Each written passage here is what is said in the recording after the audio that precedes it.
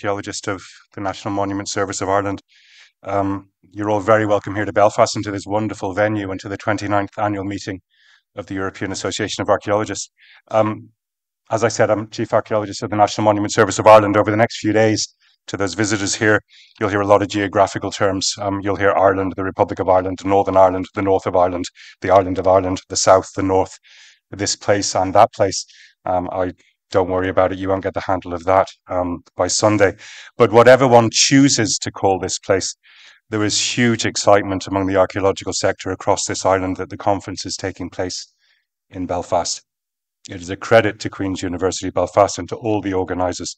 A really brave show of hands back in 2018 to host here, given what it takes to host EAA, and one which our National Monument Service has been very pleased to be able to support.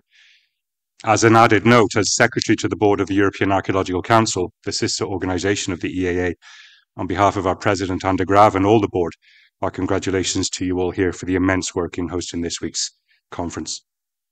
I will be your compere here for this evening. Air traffic chaos in the UK has obviously disrupted the plans of many, so give yourselves a good clap on the back for even getting here this evening. During this evening's ceremony, we'll be entertained by some of the best talent from here in Belfast and beyond. We'll have an ancient Irish horn performance from the world-renowned Armagh Rhymers and archaeologist James McKee as we move from this wonderful room into the auditorium towards the end of this evening's ceremony. The name of Belfast in the Irish language, Belfersta, means the mouth of the ford, reflecting the importance of the river to the city and its origins on the banks of the River Lagan. And so to begin this evening's entertainment, we welcome local singer Rose McCullough singing My Lagan Love. It is a haunting song with reference to the River Lagan, which runs next to us here. Rose will be singing and playing the traditional Irish harp, so please put your hands together for Rose.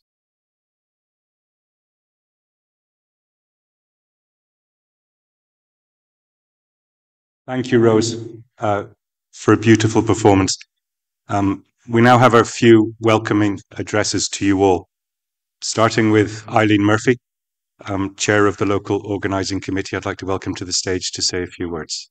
Thank you very much, Michael.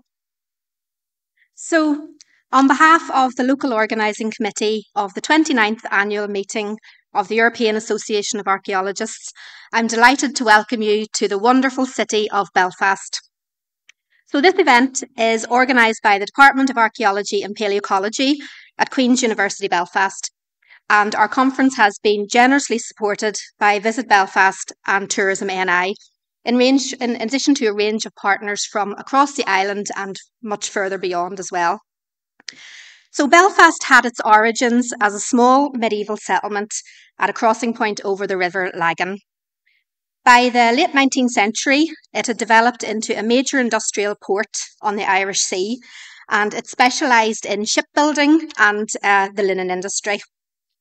So the old linen factories of Linenopolis have long since gone, but our motto, Weaving Narratives, was chosen to reflect the impact that the industry had on our city. And the motto also reflects the strong tradition of creative writing, so from the 18th, 19th century weaver poets through to household names like C.S. Lewis and Seamus Heaney. And the ultimate outcome of our painstaking work as archaeologists is telling the stories of those who came before us. So we are all the weavers of narratives of the past.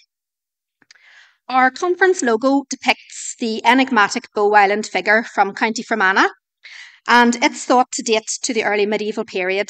So we can't be entirely sure of its meaning, but it's been suggested that it's a representation of the Irish war goddess Bive, which also means the hooded crow. And we selected it for our logo because it has two faces. So one's looking forward and one's looking backwards. And we thought this was symbolic of what we do as archaeologists, because we look to the past to help us inform the present and the future. So Belfast has been the capital of Northern Ireland since its establishment in 1921. And, you know, it's well known we have not been without our difficulties, especially during the 30-year period from 1968 when the Troubles raged. And the signing of the Belfast Good Friday Agreement in 1998, it really did herald a new era for our people. So given this, we are truly delighted to have the EAA visit Belfast on the 25th anniversary of the signing of the agreement. And hopefully our peace process can continue to provide hope in a world that sometimes feels very dark, especially at present. So the main venue of the annual meeting is Queen's University Belfast. Queen's was founded in 1845 and it's the 9th oldest university in the UK. The historic Lanyon building, where hopefully you've all been already today, it's one of the great architectural set pieces of Belfast. So we very much hope you enjoy exploring our campus and the leafy suburbs in which it sits. So Belfast people were quite renowned, for being fairly warm, having easy ways and quite a plain speaking sense of humour. So I hope you're not too sensitive when you're out and about. And hopefully you'll enjoy learning some Northern Ireland, as we like to say, slang. So yeah, just ask us to speak a bit slowly if you don't understand what we're saying. It is English, okay? And of course, our pubs are legendary. And again, I hope you all get to savour some of those. So just before I finish, just want to say a few words of thanks. We're extremely grateful to Sylvie, Katka, Christina, Magda and Sarah of the EAA Secretariat for the unwavering support and guidance they provided us with throughout the organisation process. And a really huge thanks are also due to Emma and Orla from Conference Partners International, because they provided just incredible conference management support. We also need to thank the members of the scientific committee. With the scale of the conference, they really did have a big job this year, reading all those session proposals and abstracts. So thank you very much to all of them. Also want to thank the National Advisory Board, the EAA Executive Board, of course our fantastic volunteers who really help us keep the show on the road, and you can see them all sporting their lovely green t-shirts.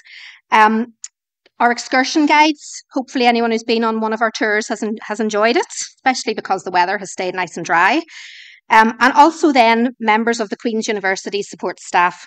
So all of these people have made a really significant contribution towards making this conference a reality. So I can't believe we're actually here, and I hope you will all have an absolutely fantastic conference. And all I can say is welcome to Belfast.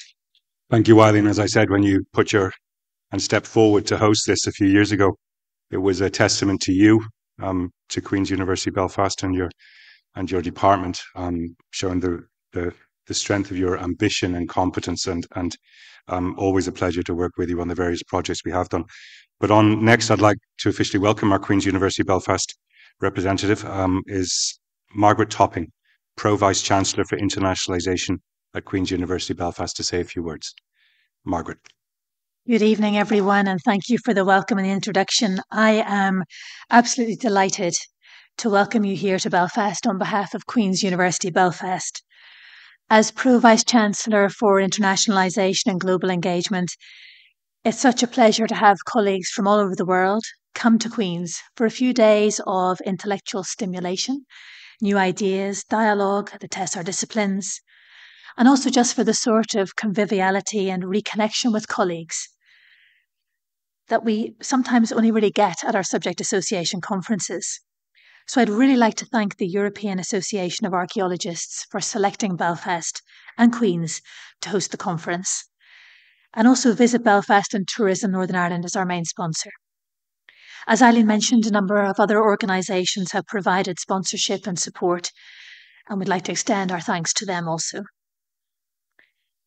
Queen's has been an anchor institution in Northern Ireland for over 175 years. And this year has been an exceptional year for the university, not least in terms of conferences.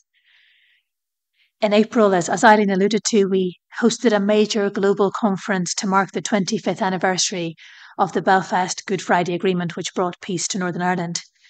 That was attended by Queen's Chancellor, Secretary Hillary Clinton, the key architects of the agreement, including Senator George Mitchell, President Bill Clinton, Tony Blair, Bertie Ahern, and global leaders past and present, including UK Prime Minister Rishi Sunak, Irish Taoiseach Leo Varadkar, and the President of the European Commission, Ursula von der Leyen.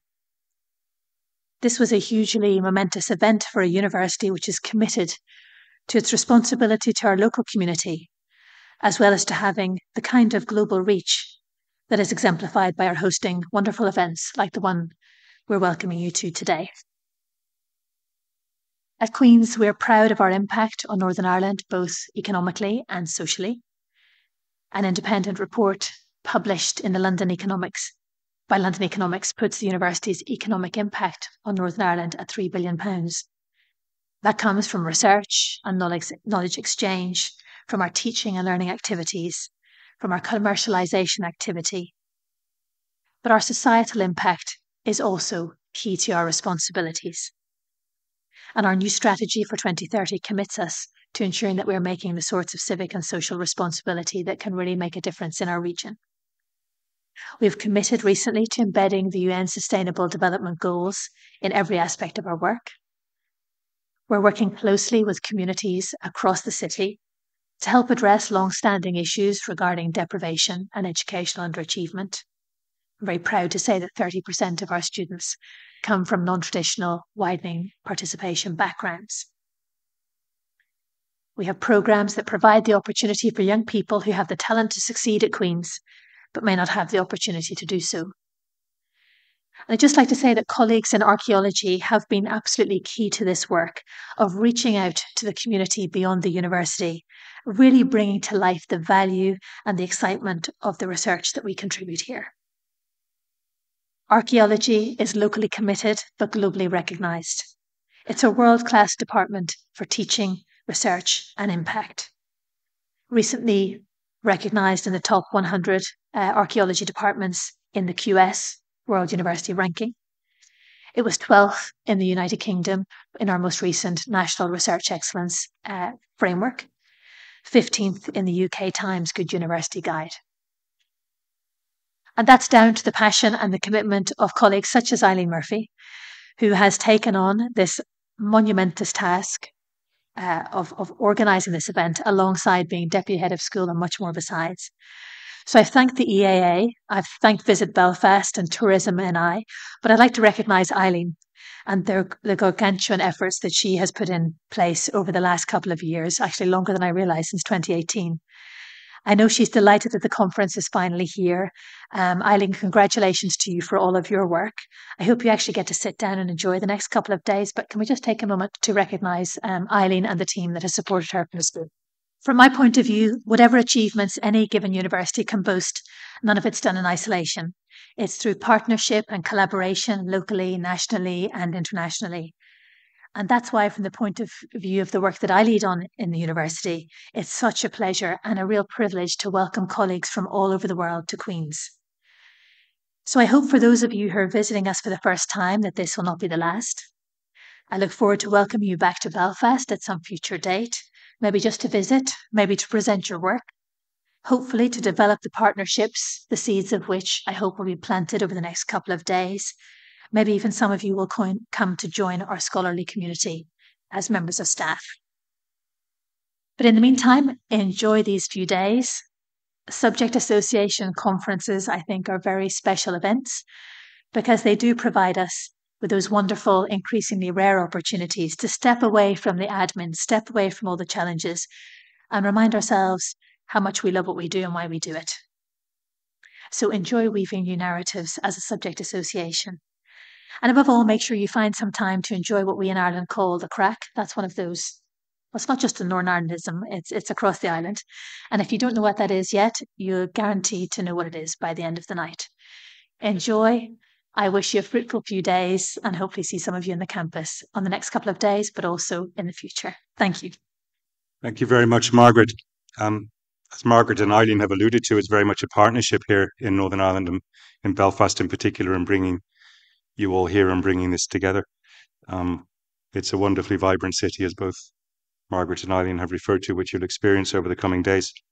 And that doesn't happen by accident. It happens with huge input, including from organisations such as Visit Belfast, which has been crucial to hosting EAA here in Belfast this week. And I'd like to welcome Deborah Collins, Head of Business Events at Visit Belfast, who accompanied Eileen to Barcelona when the offer of hosting in Belfast was planned.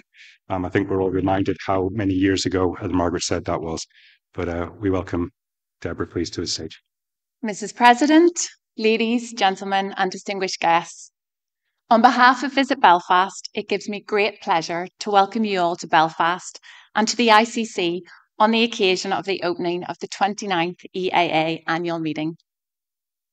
May I first take this opportunity to thank and remember some of the wonderful EAA community who I met back in Barcelona in 2018 and then again in Belfast in 2019 when they first came to visit. Felipe, Mags, Sylvie, and of course, Karen Waugh, who I want to make special mention of as someone whose energy, kindness, and spirit shone bright. I hope she would be proud of the meeting and programme that has been woven here together in Belfast. I also want to say a huge personal thank you to Eileen Murphy and her brilliant team, who not only made me feel incredibly welcomed to the archaeology community, but for their unwavering commitment to making this event happen in Belfast. As it has been alluded to already, this year marks the 25th anniversary of the Belfast Good Friday Agreement and 24 years since Visit Belfast was set up, with foresight from Belfast City Council and Tourism Northern Ireland. Since then, tourism has become one of the city's success stories and a key driver in Belfast's renaissance, creating and supporting jobs and driving economic growth and urban regeneration across the city region. Investment has enabled Belfast to flourish, and now more than ever, we are working on tourism as a force for good that gives back to our communities. We are bringing the world to Belfast and ensuring our events have inclusivity, sustainability, legacy, and impact at their heart. We thank EAA and the local organising committee for their commitment to these objectives, and I hope all of this will be evident from the programme. I want to make special mention of our pioneering food poverty programme called Changing the Menu for Good, which EAA have kindly partnered on with us in order to help those in Belfast who are experiencing food insecurity. You will have the chance to donate via QR codes at key points around the Queen's University campus. And so far, through events coming to Belfast, this project has raised over £20,000 for our local food bank called the People's Kitchen. And we thank you from the bottom of our hearts for making a difference to our local communities. For those of you who are visiting Belfast for the first time, I hope that you will get the chance to explore our great wee city and perhaps partake in a pint of the black stuff in one of our many historic pubs and bars. Be sure to soak up the atmosphere in the lively Cathedral Quarter, where you will be assured of the crack, as we say in Northern Ireland. I also hope you will have time to experience the beauty of our rugged landscapes on one of the planned excursions. The only thing we can't promise is the weather, but I think it's to be nice. I know you have a busy programme ahead, so I would just like to finish up by wishing you every success in your meeting. I have no doubt the learnings, friendships, and knowledge exchange will motivate and inspire far beyond these few days in Belfast. And we hope to see you all back with friends and family very soon. On behalf of Visit Belfast, Belfast City Council, Tourism Northern Ireland, and all of our industry partners, thank you for choosing Belfast and have a wonderful conference. Thank you very much, Deborah. Before we have a little bit of a musical and dance entertainment, importantly want to welcome the president of the EAA, Esther Banfi, to say a few words to you and include a few moments of reflection for some colleagues who are no longer with us. Esther. Welcome, EAA, in the Northwest Atlantic Gateway of Europe. For the second time after the COVID pandemics, we have come together here more in number than ever before. We have more than 3,000 participants for the first time in EAA's history. We have come together to celebrate archaeology, to celebrate that we are stronger than the external obstacles, be them of any kind of nature. We have come together to celebrate ideas, common brainstorming, old and new friendship, and collegial cooperation. First words of gratitude go to our hosts in Belfast, who have been committed to hard work for years to make this meeting possible. They, together with the wonderful and professional EAA staff, have overcome the bumps of organizing a fully hybrid meeting again, something the EAA has become a real pioneer among similar associations. The composition of the social events and the content of themes and sessions is an outcome of the joint intensive work of the Belfast Scientific Committee, the Executive Board, and our EAA staff. And of course, a special thanks goes to my predecessor, Felipe, together with the board members, the officers from that time, including the late Karen Vo, just mentioned, who first embraced the idea of bringing the EAA annual meeting to Belfast and started the organizational work back in 18 and 19. The program is rich as ever. You will have seen the program book by now, and some of you might be a little bit desperate about the number of clashing sessions you are not able to attend. As we are all aware, it is not a real possibility to extend the length of the annual meeting. Logistics, and especially financing conditions, hardly allow us a longer stay. I wish you fulfill your curiosity and make the most out of these coming 3 days, and use the coffee breaks, the black beer and Guinness times for exchanging results, forging new plans among yourselves. Some of the 6 main themes are about sustainability in a more and more unsustainable world. Others offer coping practices for both the plethora of new data as well as the urgent necessity to preserve these data for the future.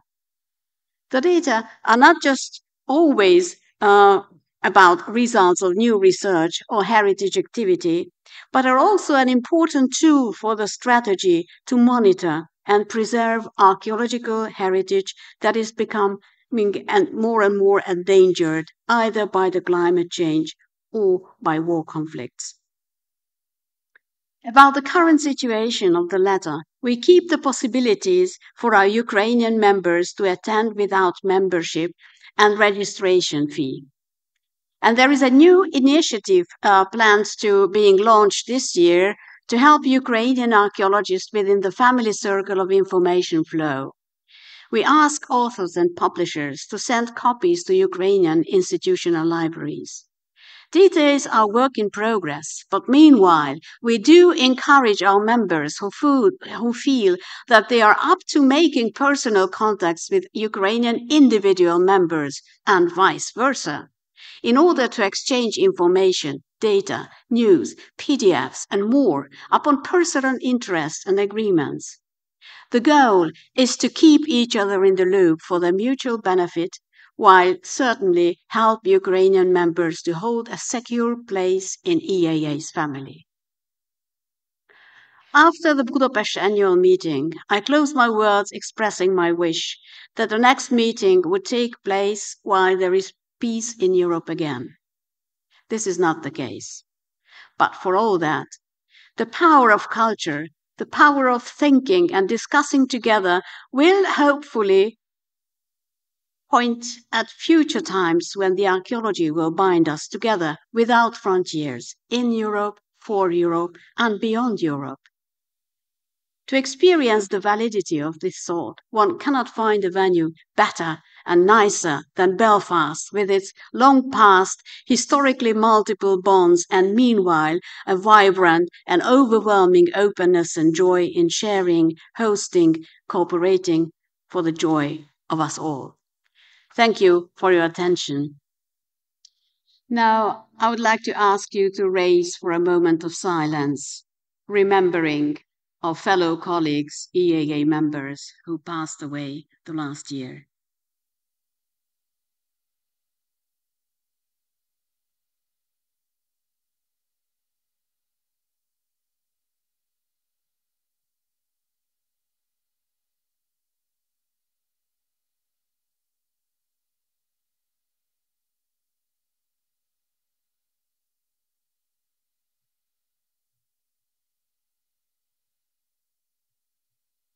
Thank you.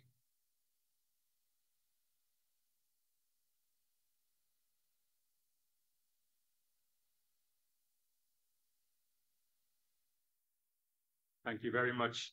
Uh, Thank you very much, Esther, reminding us that with all your words that archaeology is without border, and how wonderful it is to be able to gather and nurture the friendships of old, and it's wonderful to see so many colleagues of old. I don't say old colleagues anymore, but colleagues of old um, here this evening. It's a lot of fun, but also very stimulating, and sharing our experiences in terms of management of archaeology.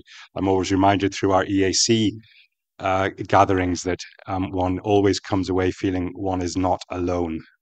Everyone faces the same issues, but how wonderful to be able to gather here. Thank you, Esther. We're going to have a few moments of wonderful Belfast entertainment.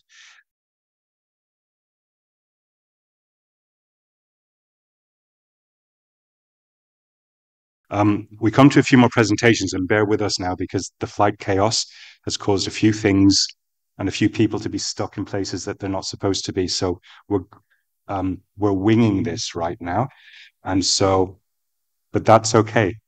It shows that it's not over rehearsed, and so. But we're going to move to presenting the EAA's prestigious prizes for 2023. And first up, if he arrived from an airport, is, yes, I see a hand up. We welcome Jaime straight out of a taxi. Jaime Almanza, chair of the EAA Heritage Prize Committee, who will be presenting a number of European archaeological heritage prizes, and first prize to the taxi drivers of Northern Ireland. Indeed, so in extremis, I thought I was not going to make it. I was supposed to be here last Monday, no, but with the flight disruptions that probably most of you suffer these days, well, I just made it here like 20 minutes ago, no, right enough to grab some air and prepare what I'm going to say. So, well, first of all, I guess you all know what the European Archaeological Heritage Prize is, no, as members, because you receive the information every year, and actually we keep getting a lot of nominations.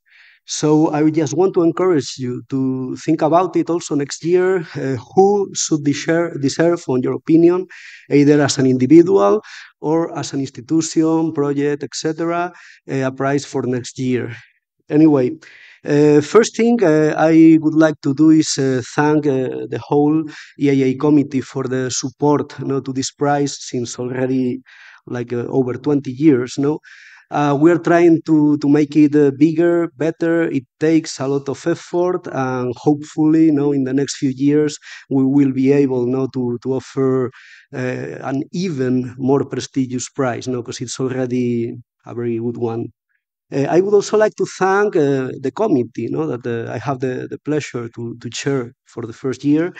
Well, I'm Jaime Almanza, and with me we have Paulina Florianovic, George Hagren, Jan Marik, and Nursan Yalman. So thank you very much to them for their big work during these months, both to gather nominations and also to evaluate and give them. I would also like to thank all the nominees and the people who nominated them, because it's quite a challenge, to go ahead and say, yeah, I think this person deserves it, so let's go for it, and also to accept, running for the prize. But with no further delay, I would like to start with the prizes because it's what we are waiting for here. And the first one will be the first individual European Archaeological Heritage Prize. Since the Russian aggression to Ukraine in February 2022, protecting archaeological heritage has been a challenge in the context of a major humanitarian crisis within Europe. The conflict is still open, and we take a moment to remind the statement adopted by several archaeological societies this April, including ours, in support of our Ukrainian colleagues. The efforts joined during the first weeks to protect and evacuate artifacts allowed the safeguard of dozens of thousands of archaeological materials in danger. Only in the National Museum of the History of Ukraine, almost 120,000. Its team not only rushed to protect archaeological heritage in the first moments of the attack, helping other regional museums to do so, But as soon as it was safer, it has continued to conduct research, to open new exhibitions, and to organize outreach activities while monitoring looting cases. For his leadership in the protection of Ukrainian archaeological heritage during the war, for his commitment to raise awareness about the importance of archaeological heritage in these difficult moments, and for his overall professional and scientific profile, Professor Fedir Androshuk is awarded the 2023 Individual Archaeological Heritage Prize of the European Association of Archaeologists. Fedir, I have been instructed to speak, to make a very brief speech, so I feel I need it. Thank you very much for this prestigious Heritage Prize. It is an honor to be recognized for the work that has been done by our museum, and I am humbled to have been a part of such a dedicated team. I would like to express my deepest thanks to my colleagues at the museum. Their commitment and tireless efforts have played a pivotal role in ensuring the safety and preservation of our invaluable collection. I would also like to extend my gratitude to all those who have supported our museum in many different ways. Your support has allowed us to protect the collection and develop new forms of work and activities at the museum during the wartime. Without your support, none of this would be possible. Lastly, I would like to acknowledge the importance of collaboration in our field.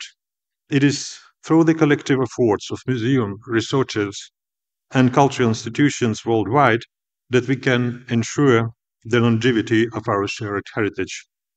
In conclusion, I'm truly honored to receive this Heritage Prize, but I must emphasize that this achievement is not mine alone. It is a testament of the dedication and hard work of my colleagues at the museum, as well as the support of different people and institutions. Thank you all once again for this incredible honor. Now we're going to move on for the institutional award. During the excavation in Irulegi archaeological site 2 summers ago, an interesting object was dug. Its study uncovered one of the most significant findings in Europe of the last years for its social and political impact. The hand of Irulegi represented the oldest inscription in Proto-Basque language, and it was not in Latin characters.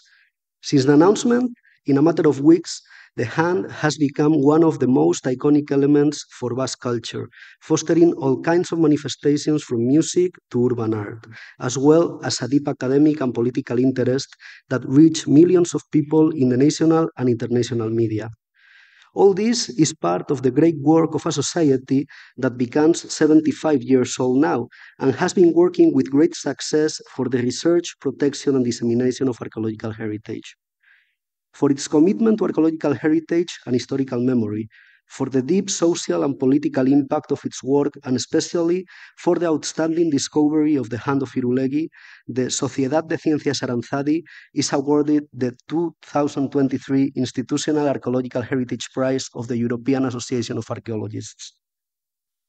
Good evening. On behalf of Aranzadi Science Society, I would like to start by thanking the European Association of Archaeologists for this recognition, and of course, Dr. Josu Narbarte of the University of the Basque Country, Euskal Herriko Unibertsitatea, for the nomination. We are beyond grateful for this recognition. Aranzadi Science Society has been working on the research, management, and dissemination of natural and cultural heritage since 1947, and it is a renowned institution in the Basque Country. We work on a community-led archaeology model where volunteers, local communities, and archaeology professionals partake on the archaeological interventions organized by the society every summer. In fact, some of my very talented and skilled colleagues are here today, and they will actively participate with several oral presentations during the annual meeting, so I hope you'll have the chance to meet and network with all of them. In these past 76 years, we have discovered many caves with marvelous prehistoric paintings, megalithic burials, Roman cities, medieval castles, shipwrecks, ancient ironworks, and since 2000, We have applied archaeological methodology to dig mass graves and retrieve remains of thousands of disappeared people in the context of the Spanish Civil War or the conflict in Western Sahara. Working with heritage is quite conflictive, but it is our responsibility as heritage professionals to contribute to a broader discourse in the current global climate of fear, war, and polarization. Scientific research of our past is a tool that enables us to think critically, and our work may serve also as a way to advocate for the defense of human rights. On a regional level, Aranzadi represents all of these values and has always defended the idea that we need memory to know our past and science to know our future. And at the core of Aranzadi Science Society is the sense of community and belonging. On the daily basis, our work wouldn't be possible without volunteers. With the effort and looking for synergies from the bottom up, we hope to keep working with the same passion at least 75 more years. This EAA Heritage Prize will sure fuel our passion, because without emotion, there is no archaeology. And now, our Director General, Juancho Aguirre Mauleón, would like to thank you briefly in Euskera, the Basque language, our mother tongue, but also the language that we use on a daily basis to work and to do archaeology. So, Juancho, zurea da hitza. Europako sari arkeologiko honek Aranzadi zientzia elkarterantzat ore handia da. Indar berriak hartzen ditugu gure Euskal Herriko iragana metodologia zientifikorekin ikertzen jarraitu ahal izateko. Belaunaldi berriak formatzen ari gera eta gurekin izandako guztioi mila esker honitz eta baita ere antolatzaileei. Mila esker. Eskerrik asko, Juancho Miquel.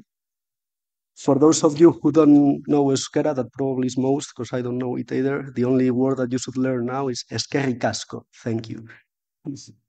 Now, well, as I said before, this year we had many nominations, and it was very difficult to choose the winners. No, so we decided to give two honorary mentions, one for the individual prize and another one for the institutional one.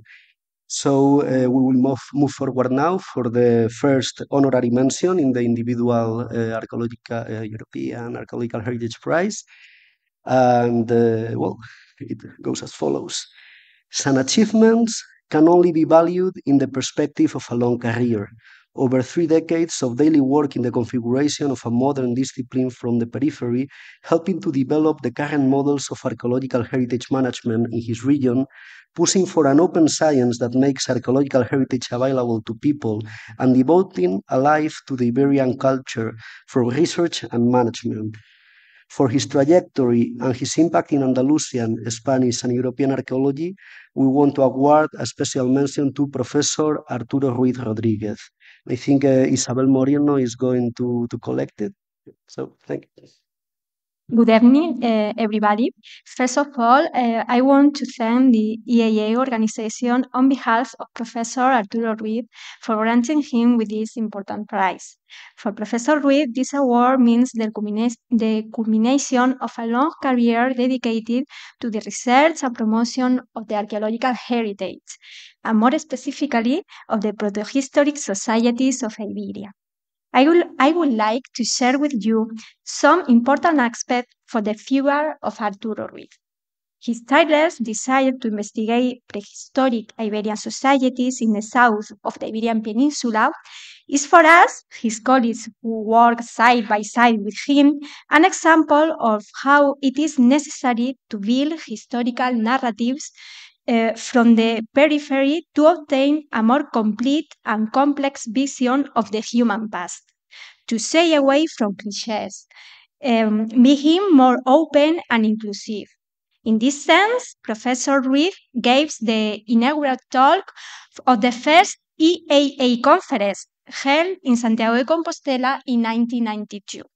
It was entitled A Europe of Diversity, a View from Archaeology. For us, his students at the University of Jaén, the lifetime career of Arturo Ruiz is an inspiring example of how archaeological research must transcend the borders of the academy to reach the entire society. In addition, he is also a reference for a large number of archaeological professionals in Spain, since Arturo Ruiz played a great role in the professionalization of archaeology in our country. Finally, we must underline his tireless struggle for the socialization of heritage, which has resulted in the construction of a new world of visitable archaeological sites, as well as a unique thematic museum of the Iberians in Jaén, which are today a hallmark of our territory. Thanks to Felipe Criado for the nomination and the organization of the EAA for granting Professor Ruiz with this award. And thanks, Arturo, for your enthusiasm and effort in internationalizing the Iberians. Thank you very much. Well, and last but not least, we have the honorary mention for the institutional prize that goes as follows. Along the last few years, a group of researchers, museum workers, as well as other community and political stakeholders from a dozen countries drove an initiative to showcase the largest international exhibition about the recent prehistory of Southeast Europe.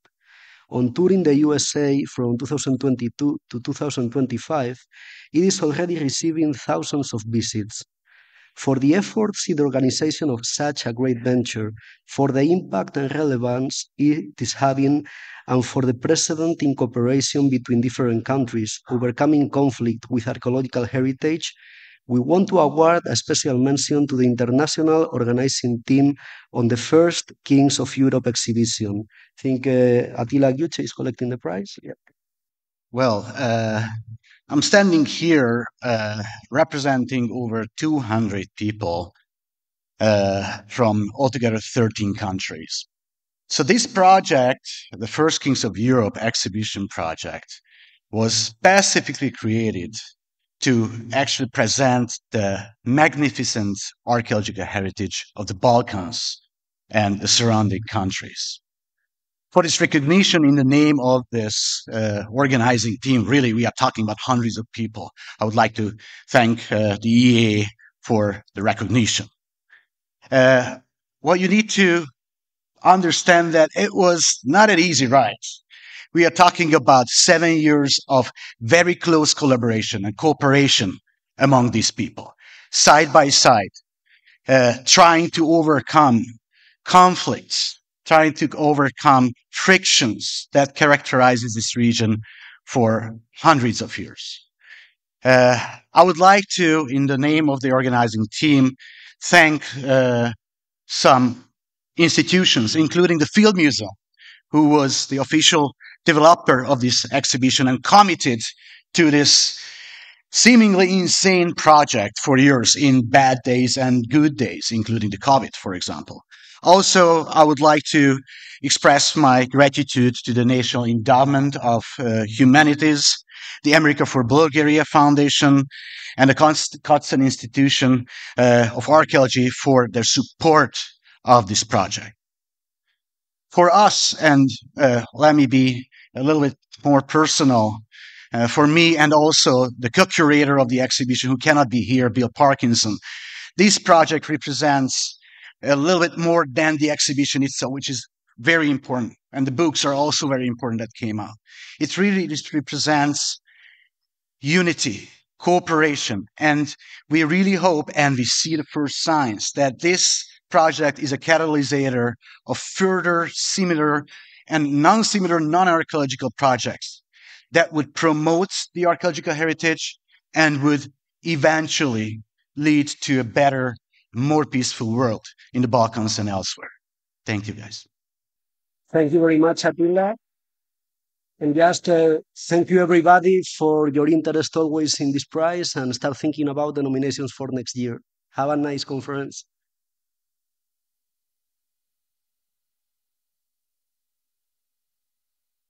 Thank you, Jaime. We're going to move on straight. I will say this to all the award winners. I've just agreed with Jaime.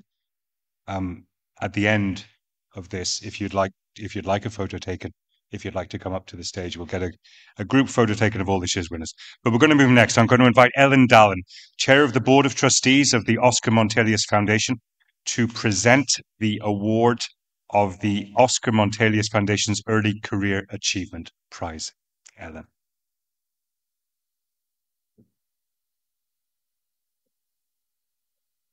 Dear hosts, dear EAA members, and conference participants, on behalf of the Oscar Montelius Foundation, it is my great pleasure to award the OMF Early Career Achievement Prize 2023 to PhD candidate Abel Ruiz at University Pompeu in Spain.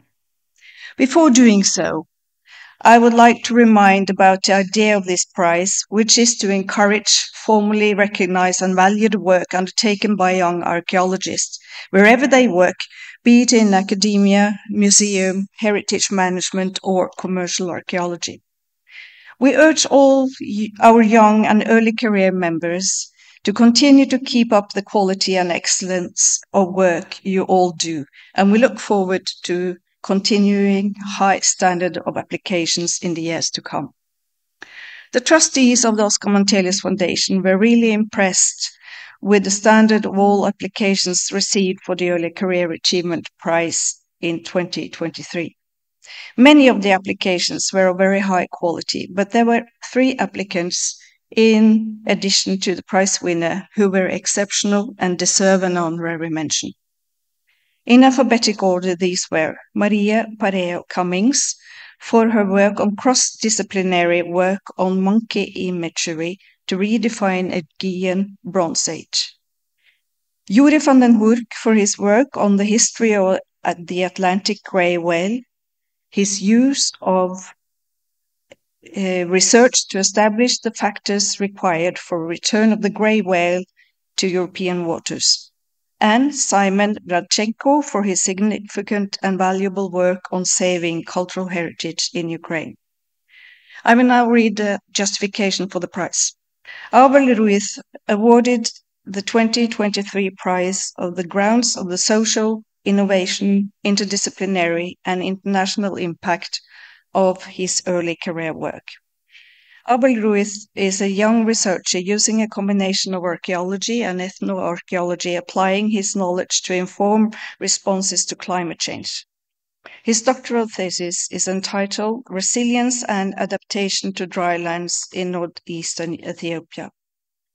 Most of his work is already published and providing new and valuable insights into the past, identifying practical implications for sustainable agriculture and pointing out direction for further archaeological exploration.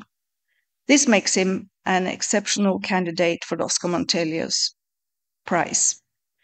Abel Ruiz, in his scientific work, together with colleagues, they have investigated the interaction between environment and traditional agrosystems and new ethnographic data. Finger millet, pearl millet, and sorghum are amongst the most important drought-tolerant crops worldwide. They constitute primary staple crops in drylands, where their production is known to date back more than 5,000 years.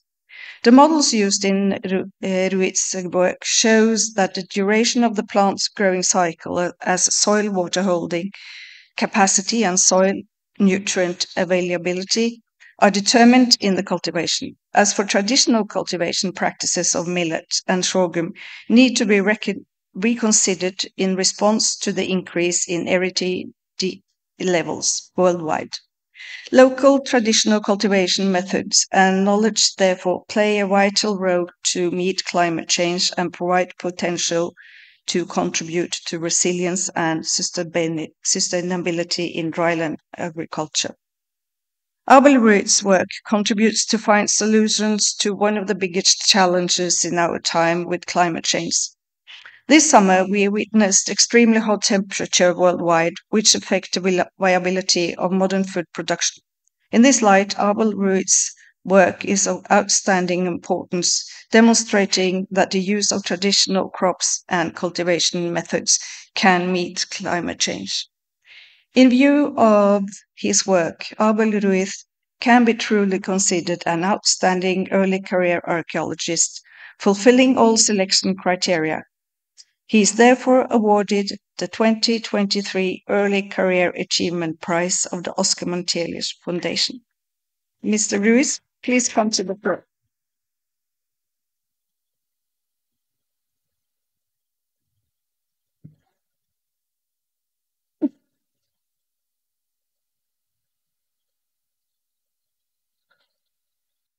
Good afternoon, everyone. First of all, I would like to thank the organizers for putting this event together, to all the volunteers, performers, and everyone working today. I am grateful to the Oscar Montelius Foundation and their current board of trustees for selecting me for this early career achievement, and to my PhD supervisors, Carla Lancelotti and Stefano Biagietti, for nominating me, thinking that I was deserving of this award. I am also thankful for the companionship of past and present members of my research group, Culture, Archaeology and Socio-Ecological Systems, led by Marco Madela in Pompeu Fabra University in Barcelona. And I wish also to acknowledge the support of the Eastern Tigray Archaeological Project, led by Catherine D'Andrea of Simon Fraser University in British Columbia, Canada. Climate change is one of the most pressing concerns of our generation. One might wonder, what can we do about it as archaeologists? This question was already addressed during the EAA annual meeting just 2 years ago, when a diverse group of 40 archaeologists from all over the world constituted the Kyle Summit for a social archaeology of climate change. In an inspiring manifesto, they explain how archaeology can be a key tool for enhanced socio-ecological resilience and adaptive capacity of human societies through the study of past adaptive behavior. Throughout my doctoral research, I have been working on past adaptation to arid environments in the northern Horn of Africa. Indeed, drylands are expanding every year, and still we have very poor understanding of how to produce food there, both in the present but also in the past. In the framework of the Raindrops project, we have studied sustainable, resilient agricultural practices in drylands based on the cultivation of African C4 crops. I have particularly focused on the case of Tigray in northern Ethiopia, where we have highlighted the characteristics of an agroecological system that has been in place for over 3,000 years. These practices and techniques represent an outstanding body of traditional ecological knowledge in order to face the challenges that are being raised by the ongoing acidification of the planet. Finally, I cannot live without thanking the people of Tigray for their kindness, patience, and help during my fieldwork there. It is thanks to their incredible support that I was able to carry out the research that led me to be awarded with this prize. I am grateful to my dear friend, Professor Yemane Meresa from Aksum University, who took care of me during my last stay in Tigray in December 2019. Since then, I have not been able to be back due to COVID-19, but also to the awful civil war that affected the region between November 2020 and November 2022, and whose effects still continue to limit the access to the region. Before finishing, I want to thank the organizers of this event once again for giving me the opportunity to raise awareness about a neglected conflict whose consequences are affecting the lives of millions of people in Ethiopia. Thank you, everyone. Congratulations, Abel, and thank you, Ellen. I'm going to invite now next Kate Freeman, editor of the European Journal of Archaeology and chair of the 2023 EAA Student Award Selection Committee, to present the 2023 EAA Student Award.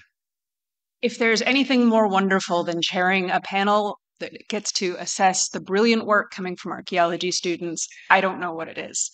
This is the best part of my job as editor every year, to read the amazing contributions being made by students just launching their careers and joining us at the EAA. The European Association of Archaeologists has instituted the EAA Student Award in 2002, and the prize is awarded annually for the best paper presented by a student or archaeologist working on a dissertation at the EAA annual meeting. The papers are evaluated for their academic merit and innovative ideas by the Student Award Committee that I'm very lucky to chair. And we award a prize that I want to thank many of our partners who are publishers and our friends in the Society of American Archaeology. As this is an award for a student, this is a prize that helps them build their knowledge and build their connections. So it's hundreds of euros worth of books, journal memberships, and an annual membership to the SA. And we thank our partners for contributing these prizes to help our student members grow their careers. And so now I will read the laudatio for this year's winner. This year, the European Association of Archaeologists awards the Student Award to Mathilde Vestergaard Meyer for her paper, Growing Up in Little Ice Age Greenland, the Contrasting Roles of Norse and Thule Children in Adapting to Changing Climates. Childhood is a life stage of great interest to many archaeologists, not the least because it is one we often find difficult to access and document.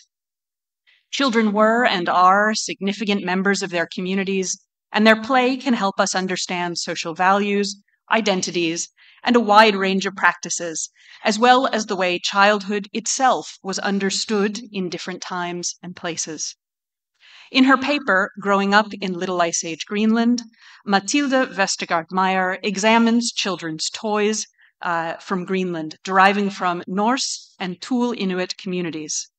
She uses these to gain insight into the different childhoods experienced by juveniles in these two societies, and how those differences may have impacted their cultural adaptations to climate change.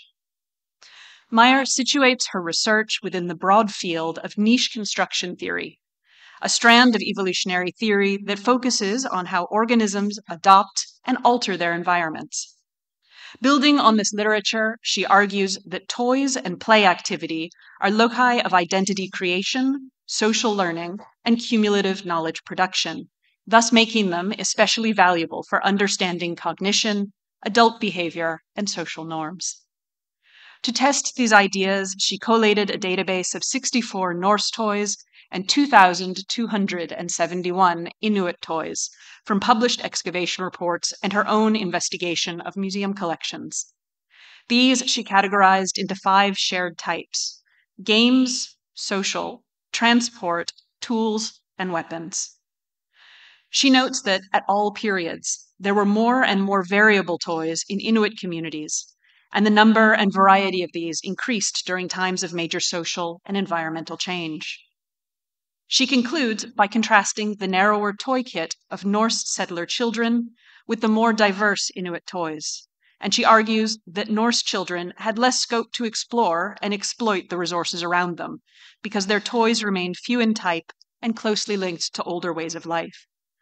This then may have affected their cognitive architecture, hindering their ability to adapt to a changing Greenland environment. We congratulate Mathilde and look forward to the publication of her paper as she continues to develop her research.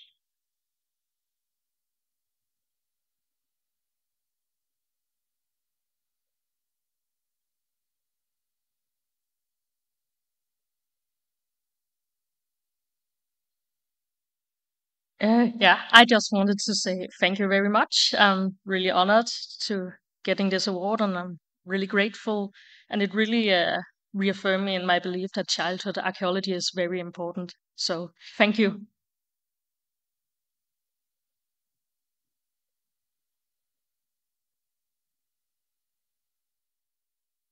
Congratulations, Matilda, and thank you, Kate.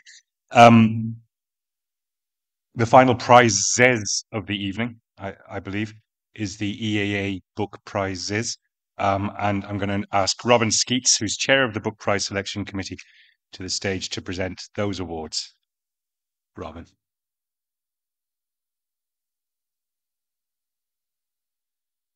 Thank you very much. And good evening on behalf of the EAA Book Prize Committee. The EAA Book Prize is intended to celebrate books recently published by EAA members. The range of books considered is broad, even vast as we experienced, including research monographs, public-facing books, and books addressing issues in archaeological heritage management.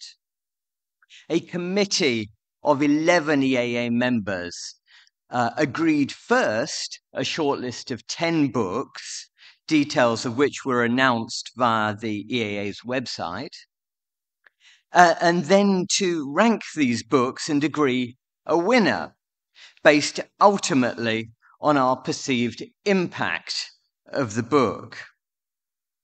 I'd like to thank sincerely the committee members for their service, their really great service in this process. Thank you very much. Selecting a winner was difficult, and ultimately we failed. That is, we failed to choose a single winner, and my punchline was sort of stolen as a moment ago, but we did succeed, of course, in identifying two equally ranked outstanding books. One of these books is titled Growing Up in the Ice Age, Fossil and Archaeological Evidence of the Lived Lives of Plio-Pleistocene Children. It's authored by April Noel and it's published by Oxbow Books. I must say, children are certainly taking centre stage tonight, and wonderfully. So here is our commendation of this book. Everyone should be able to relate to and learn from this fascinating book about Paleolithic children and childhood. It represents an admirable effort to combine well-defined theories and hypotheses with an interdisciplinary array of scientific information, including a surprisingly wide range of archaeological data, to make a novel contribution to this still underexplored aspect of Paleolithic societies. A socially inclusive emphasis on dynamic and diverse childhoods, in which children are seen to have been active social and economic agents, is successfully combined with a wider evolutionary perspective, showing how children and socialization affected the longer trajectory of the human species. So perhaps I'll present, I wasn't quite clear if of our prize winners were given the stage, but at this point, I'll award this prize first before I introduce the second book. So April, would you like to step up? Congratulations, April. Well, thank you so much to the EAA and to the selection committee. I have to say that this was the best email to wake up to in Canada. I was just overwhelmed. So it was such an honor. And tonight, one of the common themes that we've been hearing is the importance of collaboration, exchange of ideas, mutual support. And in that light, I just wanted to very briefly thank a few of my friends and colleagues who are in this room tonight, Jane Baxter, Tracy Ardren, and Eileen Murphy, but this time as a researcher. Just in terms of the kinds of pioneering work that these women have done with the archaeology of childhood, showing us really that children aren't invisible, that it is possible to know their lives in multi dimensions, and then to see this continuing with the student prize, that it's being carried on to the next generation, is so exciting. So I wanted to invite all of you to the session on childhood that will be happening on Saturday in honor of Greta Lillenhammer, who is the first person to call for an archaeology of childhood. She can't be with us, but we will be there celebrating her work.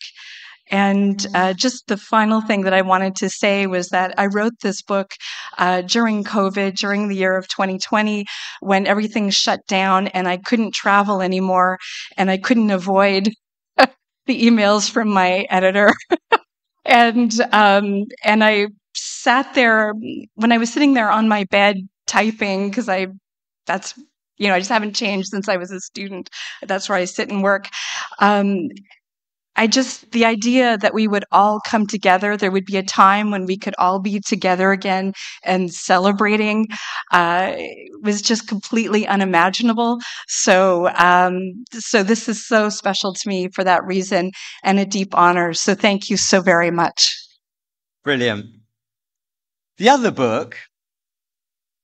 outstanding book is titled The Routledge Handbook of Archaeothanatology. Practice that if you, after a few drinks. Bioarchaeology of Mortuary Behavior. And it's edited by Christopher Knussel and Eileen Schotzmans. And it's published by Routledge. So here's our commendation for this book. This comprehensive guide to archaeothanatology, or the bioarchaeology of mortuary behavior, should have significant global impact on students and professionals working in and around this important interdisciplinary field. Written by experts, the 34 chapters cover a wealth of themes, fascinating case studies, and innovative methodologies. The volume, whose editors benefited from both French and European Union funding, and whose contents connect Francophone and Anglophone approaches to the archaeology of death, is also of positive European significance. This is underlined by the distinctive lexicon of terms used in archaeothanatology, which will facilitate future research integration internationally. So we have Chris to come and accept the prize. Chris, here you go. Well, I'd just like to say that I'm representing my co-editor as well. Eileen is actually doing archaeothanatology in a forensic environment. So she can't be here, but she sends her wishes. And she and I are both very enthusiastic about this and very thankful for the selection by the committee. I'd just like to say that it's quite interesting because what I've seen about weaving essentially is what this book was trying to do. It's a confluence of archaeology and biological anthropology, looking at the human body, how it preserves, how it decomposes, and how it actually influences our interpretations of the past. I think it's a key resource, and we think that the book hopefully portrays this to everyone who would be interested in such an effort.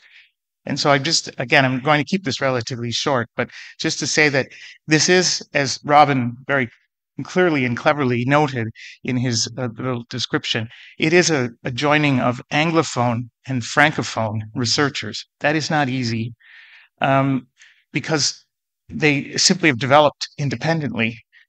It's changing now in the EAA, and I'm really pleased to see that. I have a number of colleagues, French colleagues, that are here at these meetings, and this is something really important. The other thing it does is it unifies, as I said, biological anthropology and archaeology, and also forensic work. That's where archaeothanatology is going. In other words, it's not necessarily just for the past, but also for the present. And how does it do this? Well, it's basically ground truthing. It's testing things that people thought were possible to explain the patterning that they were seeing in the mortuary record. And I think that's it has a lot of implications for a whole variety of practitioners and professionals. And I think it's something that will have an effect far beyond what we originally anticipated. And that's I think the key aspect of this. It's a platform by which to begin to develop a deeper conversation leading to what I would hope to be a better comprehension of humans, their artifacts, their contexts in the past, and bring it into a sort of reality for modern people. And I'd just like to say again, I'm very honored, very happy. Yeah, I'm happy. I'm happy, and so is Eileen, to get this award. So thank you very much. Well, every day's a school day. Archaeothanatology. We'll go down that internet rabbit hole later. And the fact, Robin, I apologize. The fact that I stole your shows how beautifully unrehearsed and natural this whole ceremony is. My genuine apologies, though, on that. I had not realized. End of the awards, but not the end of acknowledgement. And I'd just like to invite briefly EAA President again, Esther Banfi, back to the stage to do some unfinished business from last year regarding honorary membership. Esther. Yes, you said it quite right. This honorary membership has a story behind. Many of you might remember the fact that Erzsébet Betjerem, one of our earlier vice presidents, a board member and member of many committees, and last but not least, a long-time supporter of the student award for EAA, was awarded the honorary membership in 2022 at the Budapest annual meeting. We were very pleased to see how happy she was to get this honor in her hometown. At an annual meeting, she was hoping for many, many years to happen. And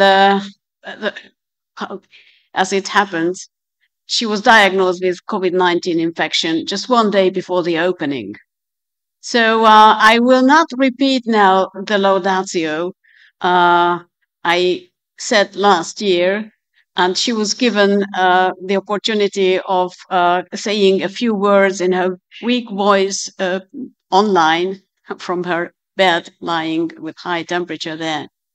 So putting all together, we felt that it is just right to invite her on stage this year because she deserves to get her certificate of her honorary membership in front of all of you. And you should also be given the opportunity to give her a big applause for her work. Thank you, Esther. And before, thanks all of you, because I had the privilege to follow EA's growing over the last decades. And I still do hope that I will be able to serve EAA in one or in the other way in the next future as well.